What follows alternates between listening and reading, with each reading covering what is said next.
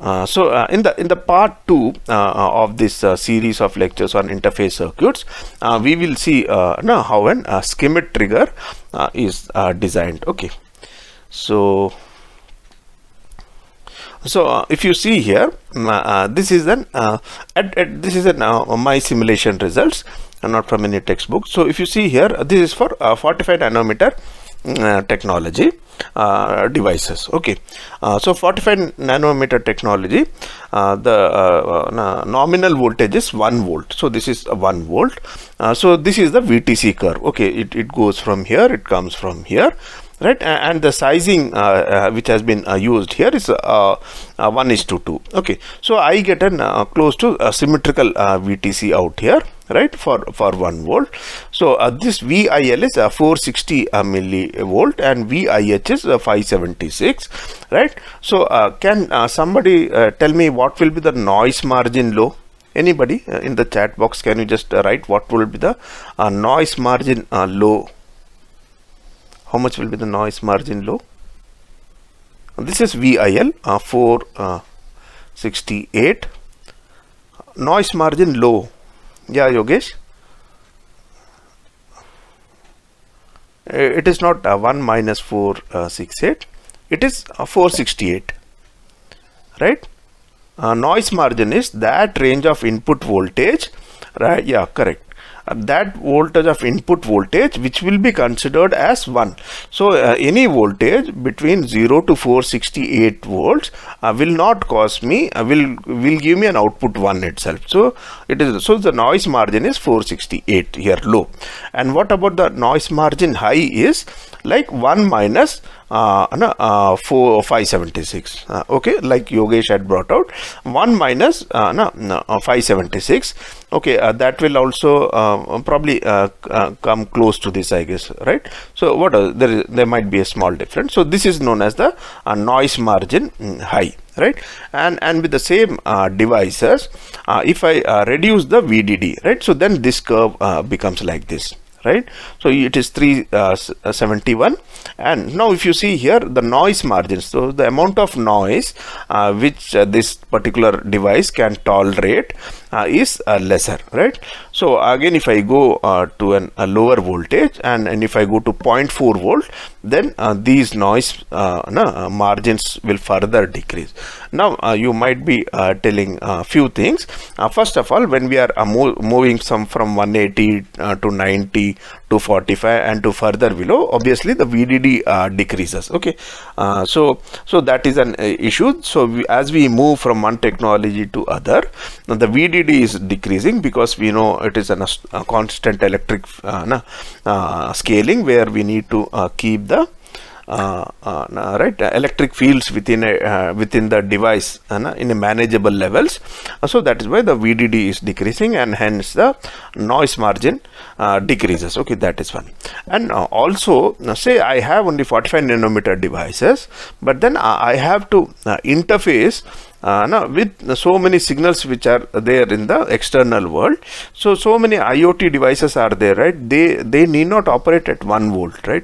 So VDD is right for those signals could be only 0.6 volt, right? Because power supply is a major constraint for IoT device, right? Suppose you have an sensor which is placed, which is placed on your say on a moving tire, okay, which senses the pressure and all. Okay, so though they all operate on batteries, like, right? So in many applications, when we are interfacing it with the external circuits, those IoT devices may not have power supply of 1 volt, and in most cases the power supply available will be very limited for those devices.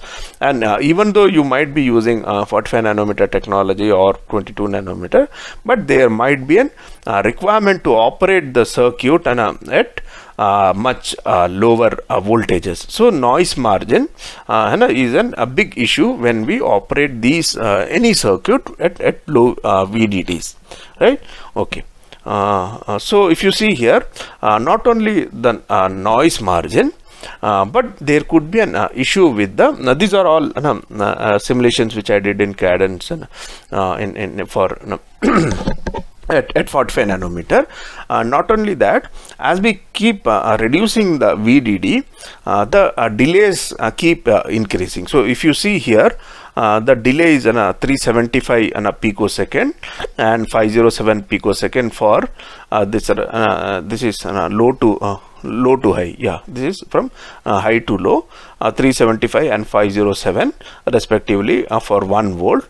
As I decrease the voltage to 0.8, now the delay has gone to 653, and when I come to 0.6, it has become 3.1 nanosecond and 5.1 nanosecond, right? And now if I go to 0.4 out here, it becomes 78 nanosecond and 105 nanosecond.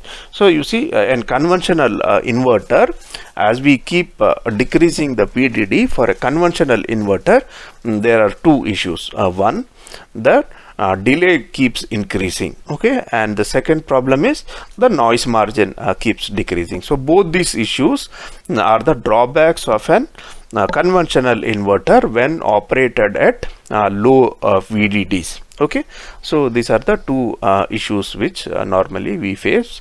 So we have to find some circuit which can overcome these drawbacks. Okay, so what is that circuit?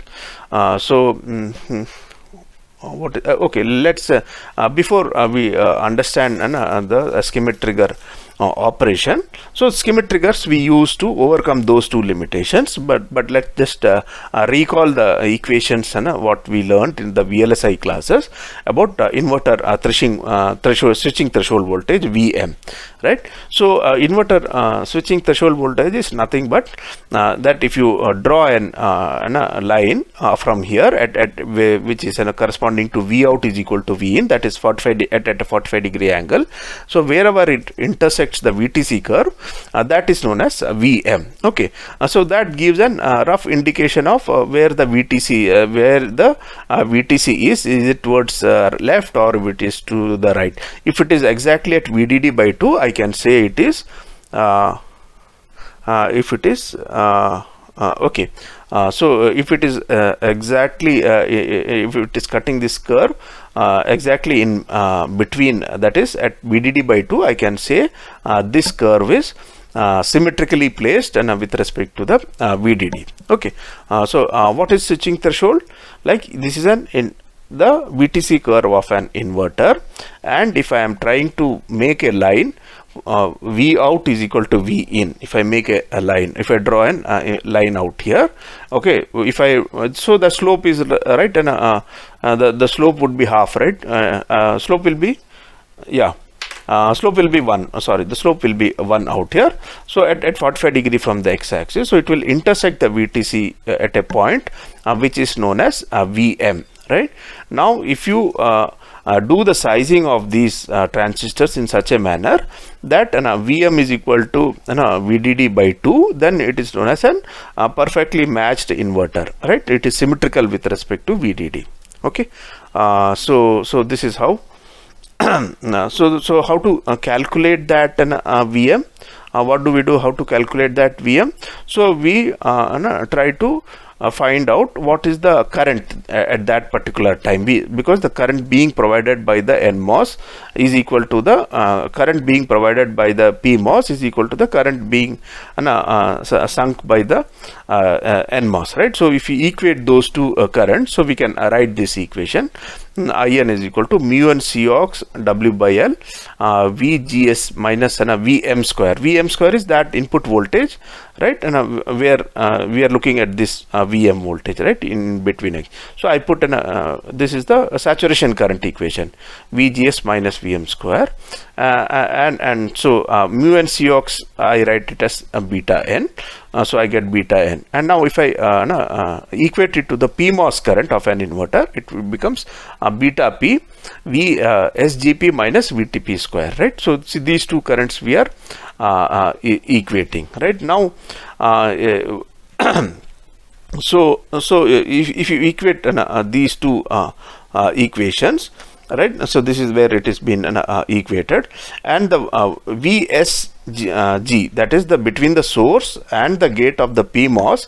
At the gate you have VM, and at the source you have a VDD. So this gets transformed into VDD minus VM, right? So this gets VDD minus VM. So if you do just a bit of so you take a square root and you remove the squares, and then you do a rearrangement. So we get this equation for VM. This is what this detailed derivation we did in our VLSI class, right? So VDD minus. So you get this equation to find out the inverter switching threshold. If you again beta n and beta p's, mu and cox is written by k n dash. So this can be written. So if you see here, if you in this equation, if I try to keep VTN and VTP same, so and beta n is equal to beta p, then VM becomes VDD by 2. Okay, that is how we get an asymmetrical case. So this is the equation for getting an threshold voltage. So we get an VDD by 2. So there are two conditions to be met to get VM is equal to VDD by 2. One is this like VTP and VTN has to be same, right? So that mod of VTP is negative, so that's why I say mod of VTP and VTN has to be same. Second condition is beta n and beta p has to be the same. Okay, now if I go to beta n and beta p, right, it is mu and cox, mu and, so these will be the same, right? If you keep the L is equal to same also, right, mu n by mu p, the mobility of the electrons is 2 to 3 times higher than that of mu p. So if you have to keep a beta same, the width of the PMOS has to be twice. Actually it comes out to be 2.4, or you can roughly like in you studied in the VLSI classes, we generally keep the width of the PMOS twice that of the NMOS. So these are the two conditions we should follow to keep a symmetrical VTC. One, if you increase the width of the PMOS to you have to keep the width of the PMOS as 2 times that of NMOS, and VTP and VTN that has to be same, and that is generally same for most of the technology. Okay, say most of the technology guys, they ensure that VTN and VTPs are the same. Okay, so that is how we get an symmetrical characteristics. Okay, now another thing which we need to see here, you might be wondering in this curve, okay, when we saw this curve, that at 0.0 volt, right, the NMOS may not be switching on at all, right? This is what you are getting this VTC curve, okay, at 0.4 volt, right? So this NMOS will never get switched on at all. You might be thinking that way, but that is not the case actually, right? Why? Because so this is the normal. If you plot a root ID versus VGS curve, this is the curve which you should get for the saturation current. It has to come and intercept at a VT, but that doesn't happen. Actually, this curve is like this in all practical devices. That means if I plot in the log scale out here, you will find there is a current here which is known as weak inversion region, or you could also call it a subthreshold condition. That means even when the voltages are below VT, there will be some currents in the NMOS and PMOS, right? It could be say from 1 nano up to 1000 nano. Okay, so this is also almost in this region. You could have a few decades change in current. Okay, it is not small.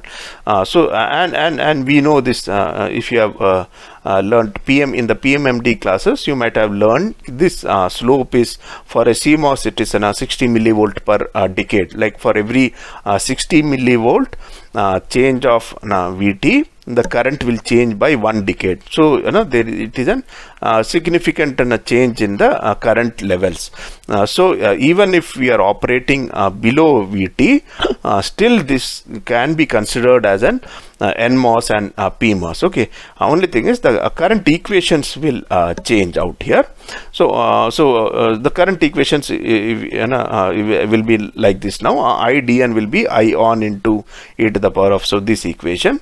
What is important to note out here is again the current out here is a function of W by L. Okay, here, even in the inversion region, this much is good enough as an takeaway point for us, that even in the inversion region, the currents will be in the order of nanoamperes, right, and it can change by few decades.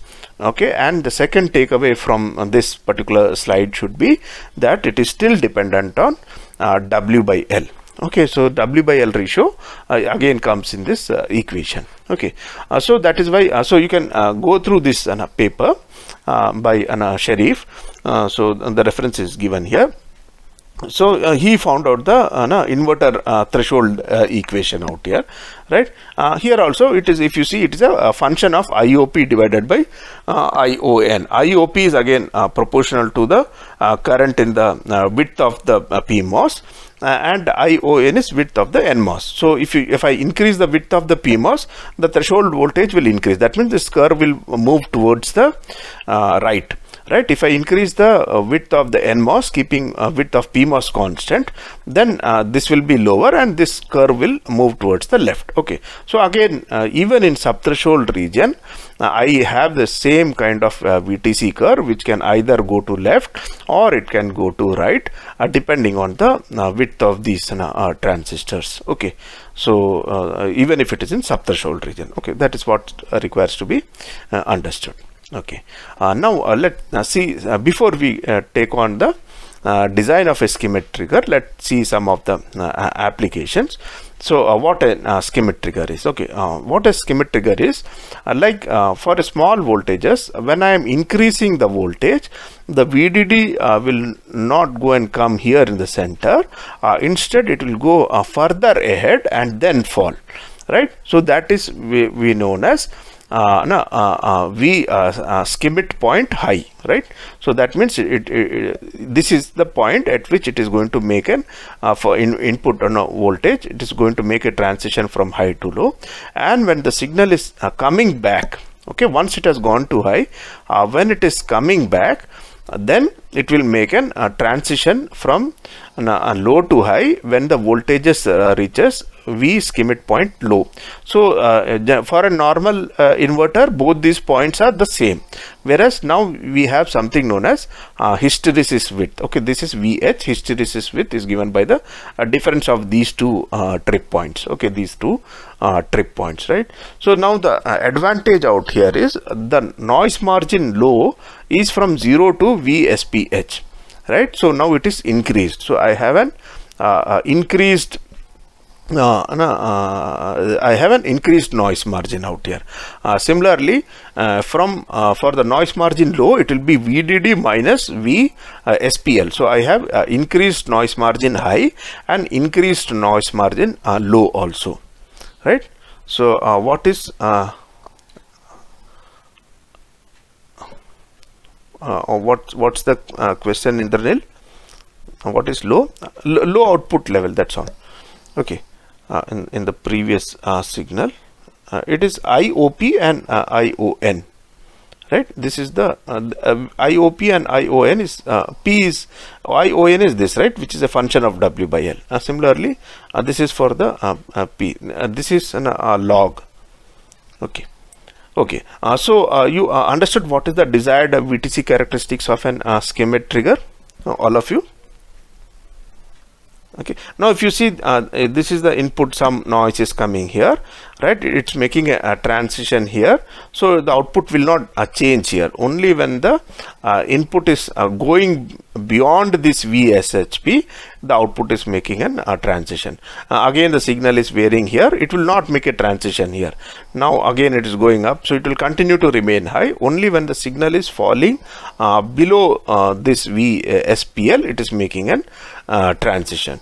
So obviously you can see that it has gotten from here to here is the noise margin low, and from VDD to this point is the noise margin high. So you have higher noise margins in this Schmitt trigger. Okay, so so these are the interface circuits, because whenever a signal is coming from outside, it is bound to have lot of noise, right? So when you are interfacing it with the outside world, so this cut shorts all those noise, so it is more immune to noise. So this is how a Schmitt trigger looks like. Okay, so what happens is initially say my input is 0 and my output is 1. Right. So as now what happens when the output is 1 out here is this NMOS transistor is switched on. This is an NMOS transistor. This is switched on, and I have an VDD here. In fact, it will not be VDD, it will be a VDD minus, because NMOS is not a good transmitter of 1. So it is a VDD minus VTH. Okay, so this node will continue to remain at an VDD minus VTH. So as the input signal is increasing out here, right, as it keeps increasing, right, this transistor will not get switched on, because this VGS minus this VGS, because it is not ground here, it is a high voltage out here. So that is why this will not be switched on, because there is a VTN required right here, drop across. So this will not be switched on. This will be only this will be switched on, and the input and this voltage will continue to remain at VDD minus VTH till the time this is able to draw greater current than what is being supplied by this, right? So because this will try to pull down this voltage, and this will try to maintain this voltage. So only when the input voltage increases sufficiently so that it can draw more current than what is being pushed by this current by this transistor, only then the voltage will start falling down. Okay, once and then when the voltage starts falling down, this voltage, then this M2 will get switched on. Okay, and once that gets switched on, right, so immediately this voltage will start falling. If this falls, the current provided by M3 reduces. If current provided by M3 reduces, then this node voltage will decrease further faster now, and then more current will flow here. So this will become a positive loop, and this voltage will make a fast switching from high to low. So this becomes a positive feedback network. Is this operation clear to all of you? I'll repeat it once again for sure. Right, initially the voltage, input voltage is 0. Okay, if it is initially input voltage is 0, output voltage is 1. If output voltage is 1, this M3 will be switched on. Right, this is an NMOS. You have VDD here. So NMOS can at max give VDD minus VT voltage. Right, it is not a good transmitter of 1, which we have seen in our earlier class. PMOS can transmit good one, NMOS cannot transmit a good one.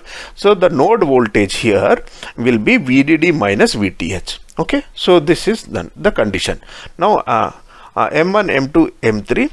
Yeah, time being you can assume they are all of the same size. We will just see what is the difference it is going to make in the VTC characteristic. Even it is of the same size. Let's assume it's in the same size as of now. Okay, so now this node voltage is VDD minus VTH.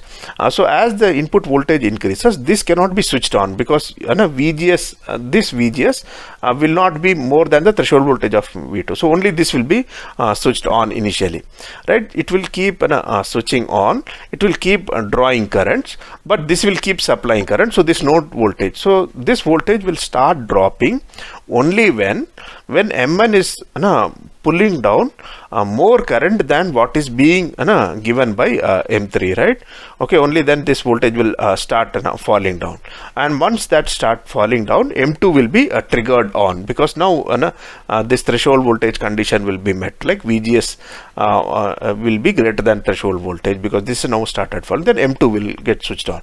The moment M2 gets switched on, this voltage will drop. That will cause a low gate voltage, so this current will drop if the current provided by M3. So that will allow this node to go to low at a faster rate, and then the positive feedback loop is established, and you have a sharp VTC from V out high to low. There will be a sharp transition. Is it okay with all of you?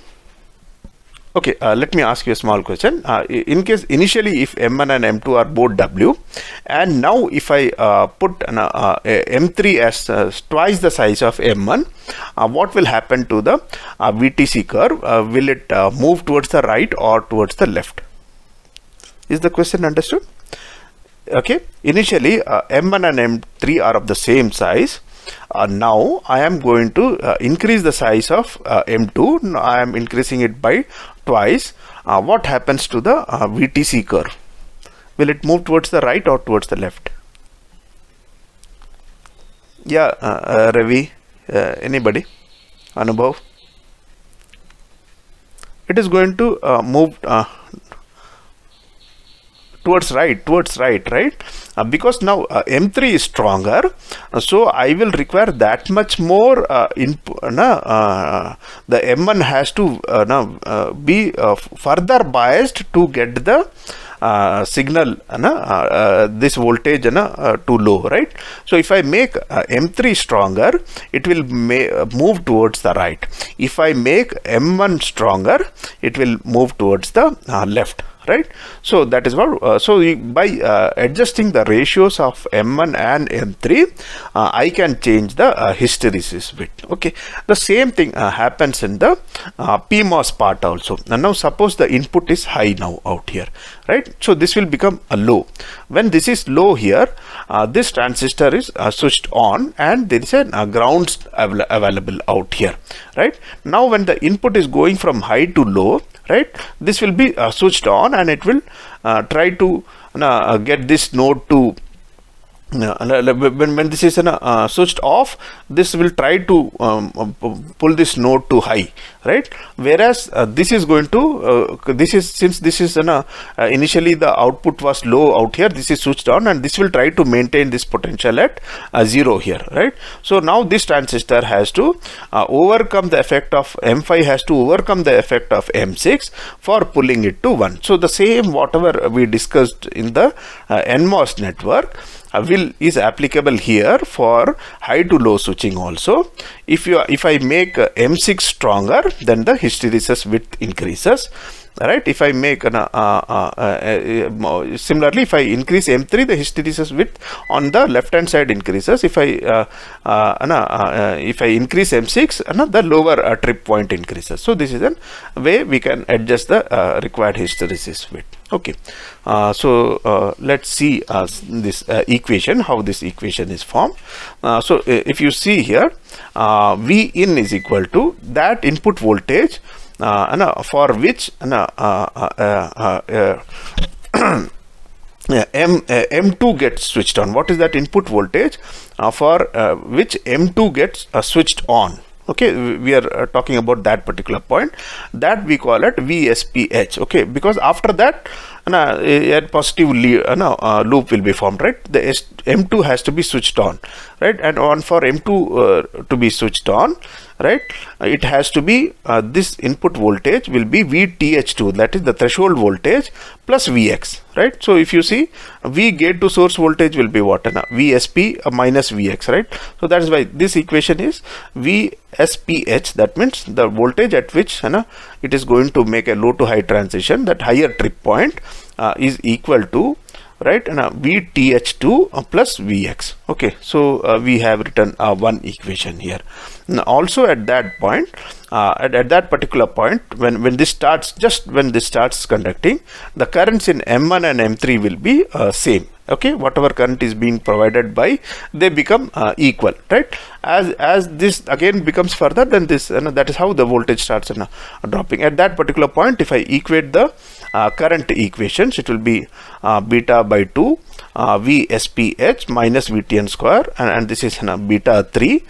So you have VDD being applied here, right? And this is Vx. So the gate to source voltage will be VDD minus Vx and VTHN. Okay, VTHN is the threshold voltage here. Now if you see here, this transistor and this transistor has got the same body effect, because the source are not grounded here as well as here, but both the sources are in the same potential. So I can write VTHN2 is equal to VTHN3. right? So if you see here from this equation, okay, in this equation Vx, if I substitute as VSPH, right, and minus Vt N2 I can write, but instead of N2 I can write an N3 also. So if I substitute that and do a swapping, so I'll get this. This is the final this is the expression which I get, right? So if you see here, if I keep the length constant, okay, so VSPH is a function of W1 and W3. Okay, so this is what we get. So if you got to remember this equation to compute the Schmitt trigger trip points, right? Similarly for the other trip point, for the low trip point, okay, everything, so this is the equation. If you try to equate the currents and if you do the substitution, we get a VSPL as VDD minus, okay, VSPL minus VTH P. Okay, P is the threshold voltage of the P devices. Again, if you see, if you keep the L constant, it is a function of W5 and W6. Okay, so you will get a similar response out here, right? So these are the two equations which are required to compute the threshold voltage of the okay. So we'll just see one problem, just 2 slides, and then we'll take a break. Right. Okay. Now design and simulate a Schmitt trigger using a short channel with a VSP is equal to 400, VSPH is equal to 700 millivolt. VTH for both N and P is given as 0.5, and W by L minimum is given as 10 out here, right? So if you see here, okay. Now one more important thing which we need to see here is, okay, be careful with what I'm saying now. The width of M2, okay, generally is kept the higher of the widths between these two. Okay, the width of M2 is, like, suppose this is 10W, this is 1W and this is 10W for certain application, then this has to be 10W. Okay, so similarly, whatever is the width between these two, so that this is kept as the higher of the width between these two. So beta 1 is greater than or equal to beta 1 or beta 3. Okay, so this is the equation. Similarly, beta 4 will be greater than or equal to beta 5 and beta 6. Okay, so that needs to be remembered for your design. Okay, now if you see here, if you have to find out the W values, okay, this voltage is given SPH as 700. So 1 VDD minus SPH by SPH minus VTN, right? So 1 minus 0.7, 0.7 minus 0.25. 0.25 is the threshold voltage. Sorry, let me, here there is an error.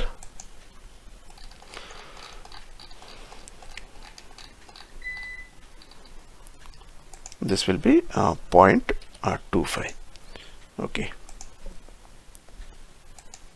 so threshold voltage is 0.25, so I substitute 0.25, and if L is kept in a constant, so I get a W1 and value of W2. Okay, WL minimum is given as 10, so since I am taking L as 1, so W1 will become 10 and W3 will become 22.5, right? And similarly in this equation, it is like if you go to this equation, it is VSPL low is given as 400 millivolt, so this 4.4, VDD minus 0.4 minus VTP, so 0.25. So if I do a square of this, and L is kept constant, so W5 by W6 is 1.3.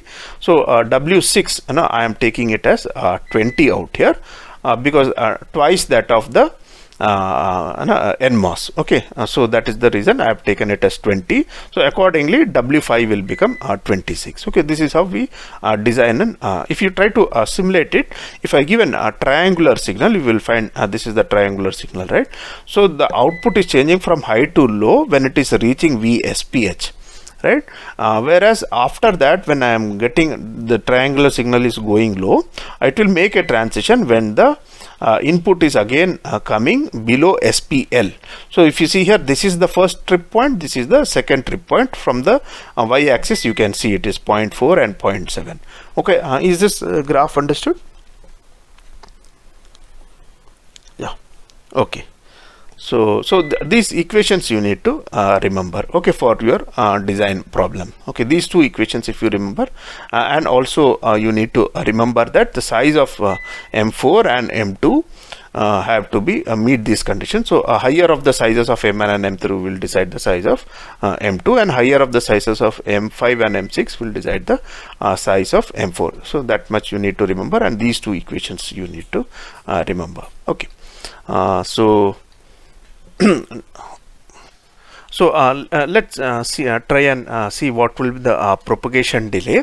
So again, like for an inverter, we saw the propagation delay would be 0.7 in the VLSI design class. We have learned Rn and into the C load. Here if you see here, this C capacitance needs to be discharged through M1 and M2. Similarly, it needs to be charged through M4 and M5. Right, so this is the charging path and this is the discharging path. So accordingly, in the propagation delay equations, you have Rn1 and Rn2, Rp4, and this also we discussed in the VLSI design classes. So this is an empirical value to compute Rn and Rp for most of the technology nodes. Okay, so in the current technology nodes, if I have to find out Rn and Rp, so I can use this formula. So this is how the delays can be calculated. So if you have to keep the rise time and the fall times close to each other, obviously I will have to since it is 12.5 and 30, so I need to keep the width of the PMOS twice that of the NMOS, like we did for an inverter. Okay, so the same issues here also. Right, now let's see one or two applications of Schmitt trigger.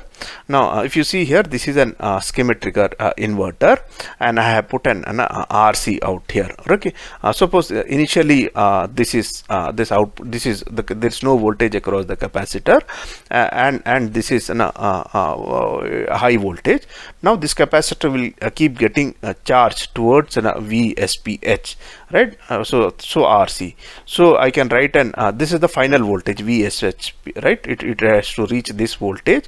So VC, so e to the power of minus t RC. From 0 it will get a charge. So I can write the time required for this to reach the high trip point will be T1 is equal to RC. Right, and it's not actually doesn't start from 0. It will start from SPL. Okay, because once it reaches SPL, it will again trip. So I can write this equation, right? So this will be the time taken for it to discharge charge from VSPL to VSP. This is again a normal capacitor charge equation, right? Similarly, once it gets to a high state, okay, VSH, right? Again, it has to get discharged to V. Now again the capacitor charge equation is written here, and again if I try to find out T2, so this will be the equation, right? And RC into log VDD minus VSPL. So this will be the total frequency of operation will be 1 by T1 plus T2, right? So if you see here, T2 is the discharge time. Yeah, T2 will be the this is going to be the charging time, right? If T is equal to infinity, okay, so this will become T is equal to 0, it will become SPH, right? So it is so from VSPH it is getting this from VSPH it is getting charged to V. So these two are the equations which you need to know. So this is one of just the application. So you can use an Schmitt trigger to create these kind of waveforms. So once you connect an RC network, it will start oscillating out here. Obviously the frequency of oscillation can be varied by changing the R and C values. Okay, so we can do that. So this is one application of Schmitt trigger. And this is another voltage controlled oscillator with the Schmitt trigger. What we are doing out here is we are giving a triangular waveform out here to the Schmitt trigger, right? So we know that once we give a triangular signal, so we get these kind of waveforms at the output, right? So okay, oscillation part. See, initially suppose this is at a high voltage, this capacitor will start getting charged. Okay, so when it gets charged to V high trip point, it will trip, like it will trip, and there will be a change of state to high, to low, right? Again, when it becomes low, this will start discharging, and when it will come to the low trip point, again it will trip. So this is how the oscillations will happen here, because the trip points are different. Okay, so that is the reason it will result in oscillation. So now I can give a triangular signal out here. I am using an inverter, and I am also going to put an external capacitor, and I am going to give the control the current which is flowing in this inverter through these. To this we saw when we learned about VC also, right? So by adjusting this bias voltage, the slope of this triangular voltage can be changed. If I give an high control high voltage control voltages, then this will rise fast and fall fast. Okay, so this slope depends on the current which is available in this network, which is controlled by this M1 and M4. So then I use a Schmitt trigger, put a one more inverter, and give a feedback out here. So this I can use it as an voltage controlled oscillator. Okay, using an Schmitt trigger. Is this operation clear to all of you? It is just like one Schmitt trigger, one inverter, back to back. It is 3 inverters are connected in loop, so they will start oscillating. Only thing is here I am using a Schmitt trigger, and here I am using a current starved inverter, so that I am able to control the slope out here. So this is one application of an Schmitt trigger. You can use this. Right. Okay.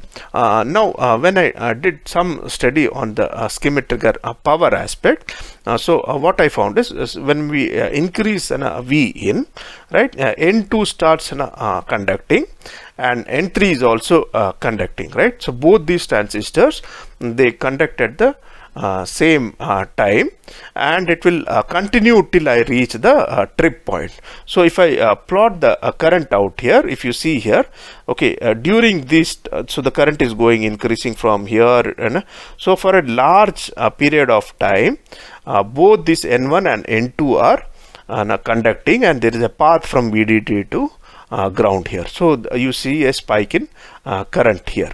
Similarly, when the voltage is coming low, you will find from this gets switched on, whereas this is also switched on, trying to maintain this at ground. So you will have, there is a path from P2 to P3 to the ground for a large time. So you will find this. So these are two graphs. This was the top one is using hetero TFETs, and this is with CMOS. So in both the cases, the philosophy is same out here. So this is the output from here.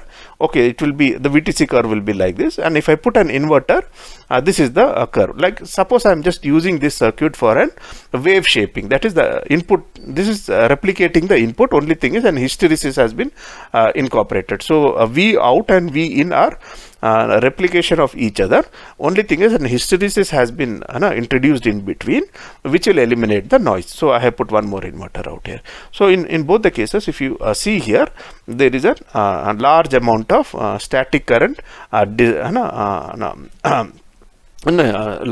amount of current which flows through N1 and 2 for a longer duration, because both these transistors remain on for considerable amount of time during switching. Is this these graphs understood? Okay. Okay. I can, this is another simulation result of mine, where I can increase the width of the N2 and P2 and change the hysteresis width. Okay, now here I am increasing this N2 width, this width. If I increase that width, right, it is the hysteresis is coming closer, right? Okay, because now this has become sorry. If this is stronger, the hysteresis width will be, if this is stronger, then it will have a large hysteresis. So that can be seen from this. I have just here in this particular simulation, I have I am changing only this. Okay, so this is the kind of hysteresis width you can adjust to your required level, whatever it is. right? Okay. Now this is just a plot where I have a sinusoidal input. If you see here, now this is in the transient response. Okay, this is not the so in the transient response, you can't just see the trip points clearly.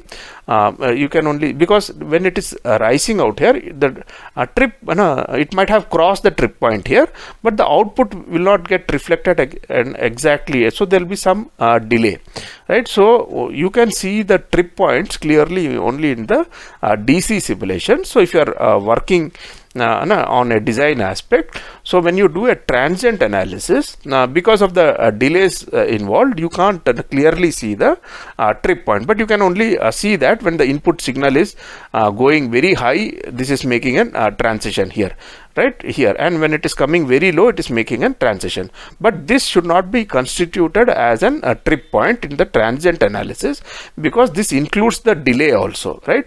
It might have started tripping from here itself, but there is some delay. So when you do the simulations, you have to be you can actually find out the trip point only through DC analysis and not through AC analysis. Okay, that is what I wanted to tell you from this slide.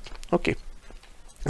So what I did was, instead of this is an alternative schematic which I proposed. So if you see here 1, 2, 3, 4, 1, 2, 3, 4, 5, 6, only 6 transistors have been used, whereas here in the conventional, to get the same wave shaping, 1, 2, 3, 4, 5, 6, 7, 8 transistors are used. There is another advantage I will tell you in this configuration. Suppose the input is 0, okay, so you have output here as 1, and you have an output here as 0. This is an inverter. You will have this transistor being switched on. Okay, so this is not there. So I have one LVT device also. This is an HVT device. So this is also connected in parallel. Now you can see this as an inverter.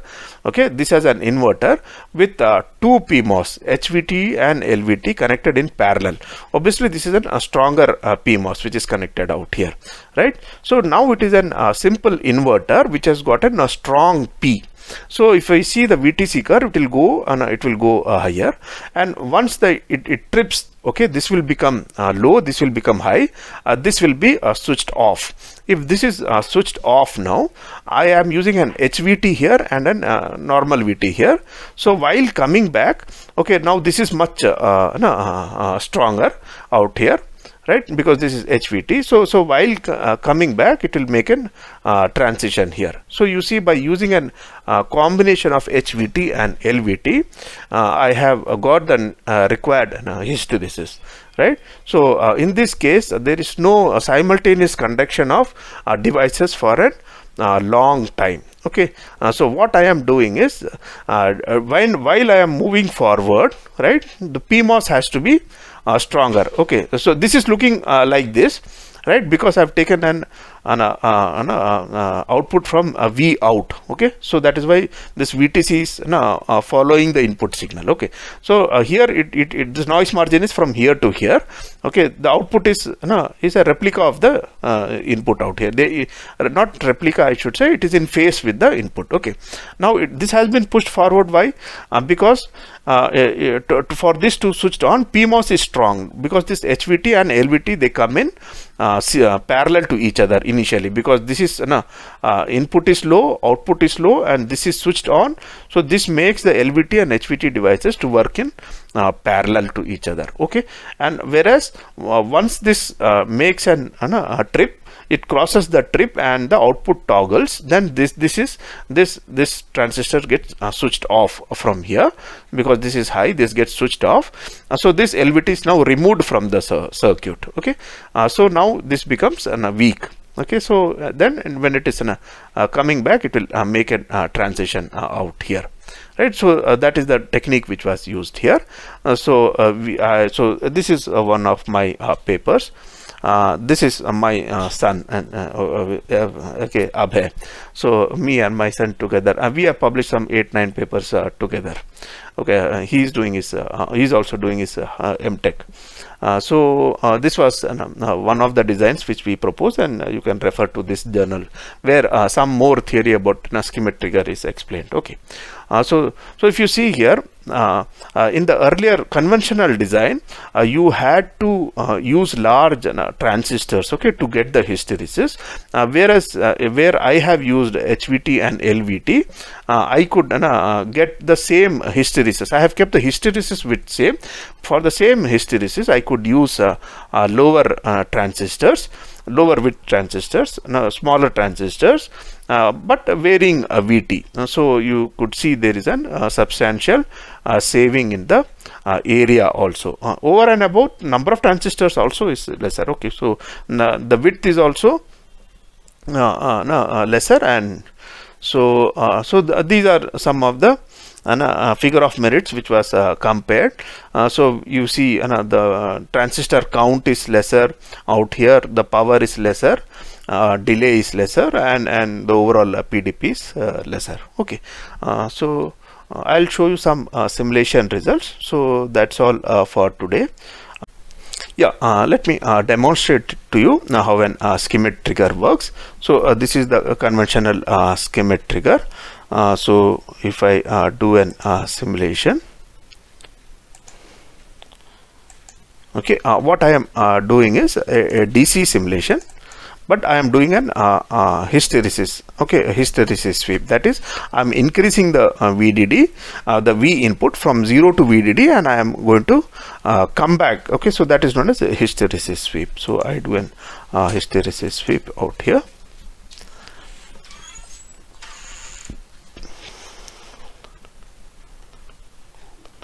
So you see here, so this is like while going positive, so and while coming negative, you have this particular hysteresis width, right? So let me change the color, right? Okay, now what I am going to do is, right now I am going to increase the size of these transistors.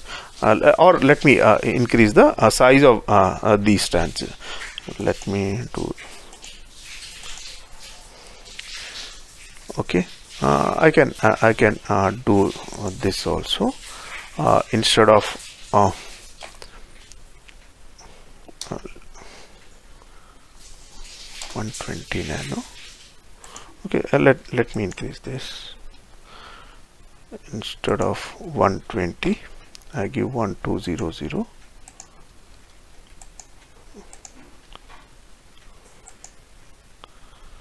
and here instead of 240 I give 2400, right? And instead of replace, it will be append. Now I'm doing a simulation with that. So if you see here, now since I have made the these transistors stronger, I have made this and this stronger, so the hysteresis is now smaller out here. It's making, right? So by accordingly sizing the transistors, I can change the hysteresis. Could you also plot the input and voltage junction between the transistors? Okay,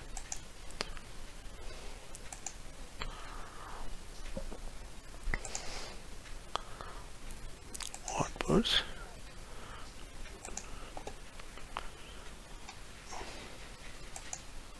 Okay,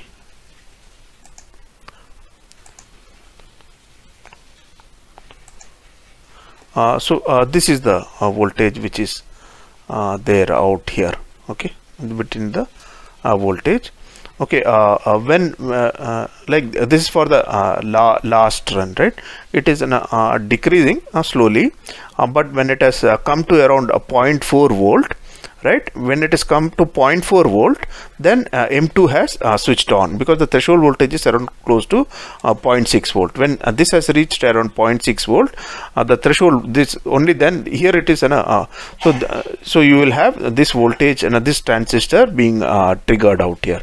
So the moment this gets triggered, then it makes, so this has to fall below that particular voltage for this to get triggered. So that is shown here, right?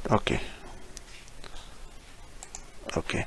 Now let me show you something more. I have used an 1 volt VDD out here, so I can do that. If I if I make this inverter in subthreshold also 0.4 out here, and I sweep this also at 0.4.